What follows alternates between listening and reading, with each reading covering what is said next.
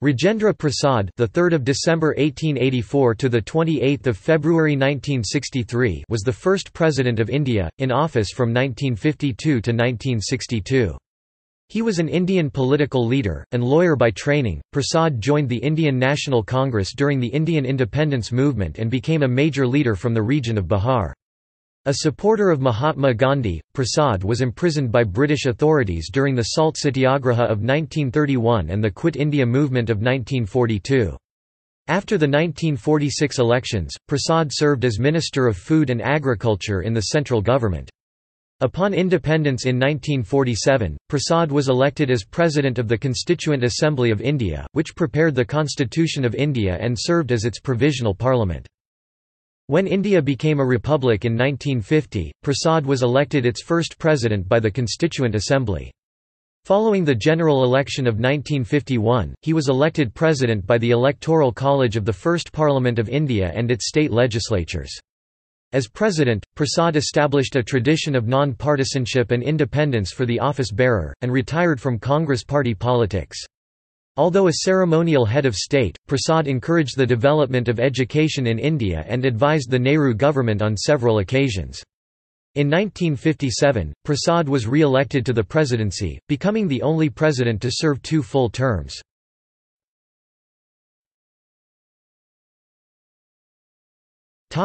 Early family life.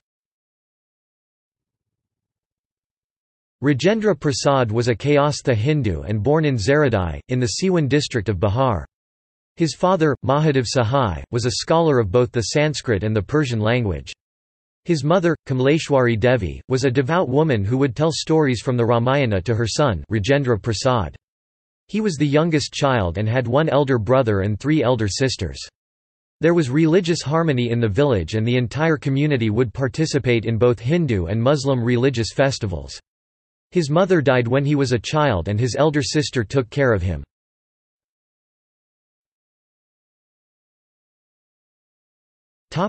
Student life.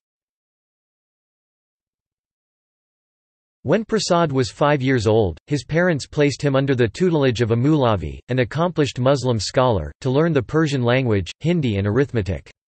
After the completion of traditional elementary education, he was sent to the Chhapra district school. Meanwhile, in June 1896, at an early age of 12, he was married to Rajavanshi Devi. He, along with his elder brother Mahendra Prasad, then went to study at T.K. Ghosh's academy in Patna for a period of 2 years. He secured first in the entrance examination to the University of Calcutta and was awarded 30 rupees per month as a scholarship.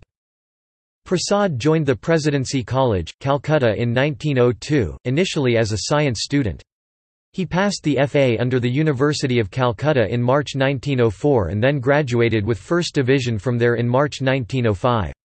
Impressed by his intellect, an examiner once commented on his answer sheet that, "Examinee knows better than examiner." Later he decided to focus on the study of arts and did his MA in economics with first division from the University of Calcutta in December 1907. There he lived with his brother in the Eden Hindu hostel. A devoted student as well as a public activist, he was an active member of the Dawn Society. It was due to his sense of duty towards his family and education that he refused to join Servants of India Society.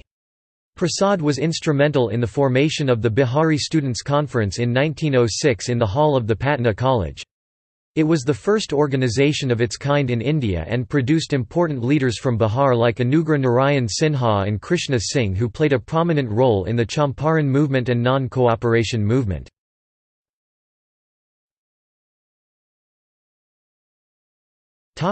Career.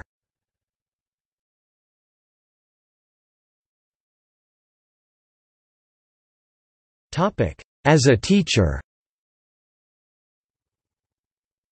Rajendra Prasad served in various educational institutions as a teacher.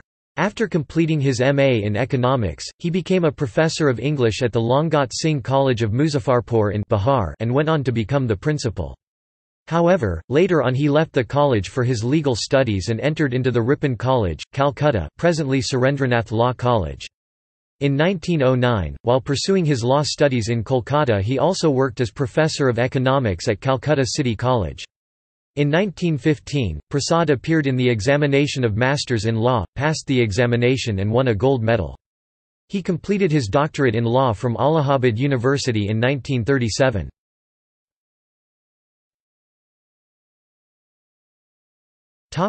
As a lawyer. In the year 1916, he joined the High Court of Bihar and Odisha. Later in the year 1917, he was appointed as one of the first members of the Senate and Syndicate of the Patna University. He also used to practice law at Bhagalpur, the famous silk town of Bihar.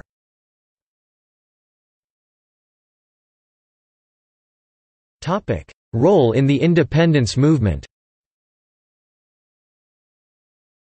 Prasad's first association with Indian National Congress was during 1906 annual session organised in Calcutta, where he participated as a volunteer, while studying in Calcutta. Formally, he joined the Indian National Congress in the year 1911, when the annual session was again held in Calcutta. During the Lucknow session of Indian National Congress held in 1916, he met Mahatma Gandhi. During one of the fact-finding missions at Champaran, Mahatma Gandhi asked him to come with his volunteers. He was so greatly moved by the dedication, courage, and conviction of Mahatma Gandhi that as soon as the motion of non-cooperation was passed by Indian National Congress in 1920, he retired his lucrative career of lawyer as well as his duties in the university to aid the movement. He also responded to the call by Gandhi to boycott Western educational establishments by asking his son, Mrityunjaya Prasad, to drop out of his studies and enroll himself in Bihar Vidyapith, an institution he along with his colleagues founded on the traditional Indian model. During the course of the independent movement, he interacted with Rahul Sankrityayan, a writer, and polymath. Rahul Sankrityayan was greatly influenced by Prasad's intellectual powers, finding him to be a guide and guru. In many of his articles he mentioned about his meeting with Sankrityayan and narrated about his meetings with Sankrityayan. He wrote articles for the revolutionary publications Searchlight and the Desh and collected funds for these papers. He toured widely, explaining, lecturing, and exhorting the principles of the independence movement. He took an active role in helping the affected people during the 1914 floods that struck Bihar and Bengal. When an earthquake affected Bihar on 15 January 1934, Prasad was in jail. During that period, he passed on the relief work to his close colleague Anugrah Narayan Sinha. He was released 2 days later and set up Bihar Central Relief Committee on 17 January 1934, and took the task of raising funds to help the people himself.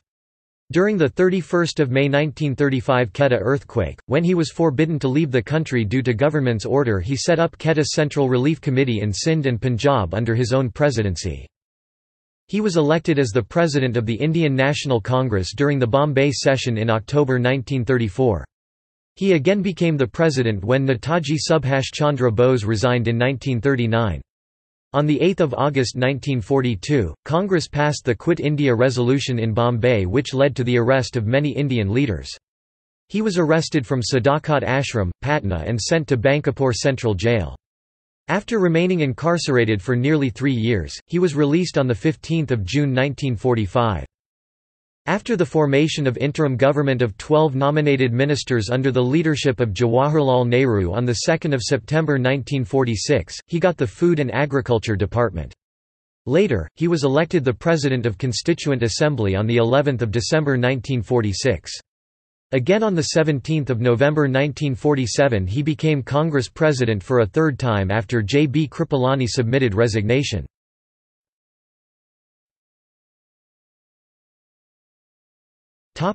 First President of Indian Republic.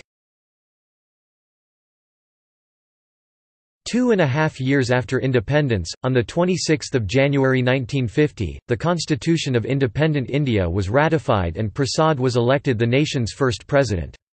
Unfortunately, on the night of 25 January 1950, a day before the Republic Day of India, his sister Bhagwati Devi died.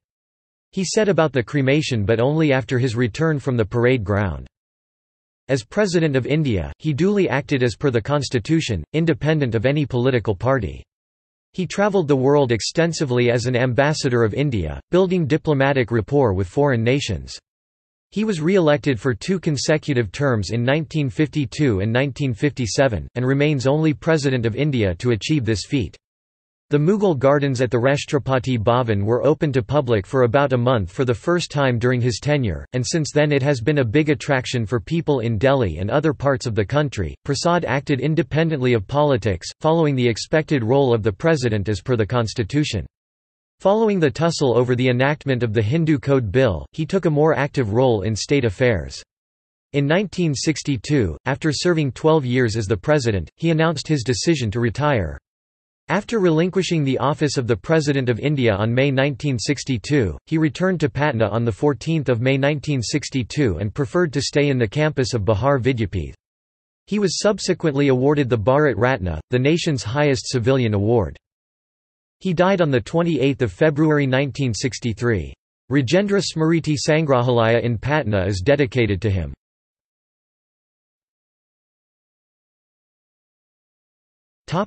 Literary contributions.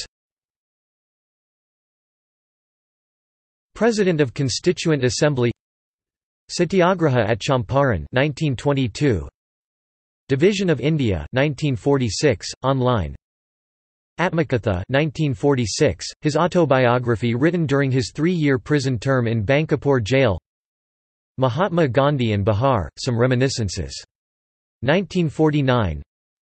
Bapu K. Kadman Mine 1954. Since Independence published in 1960. Bharatiya Shiksha. At the Feet of Mahatma Gandhi.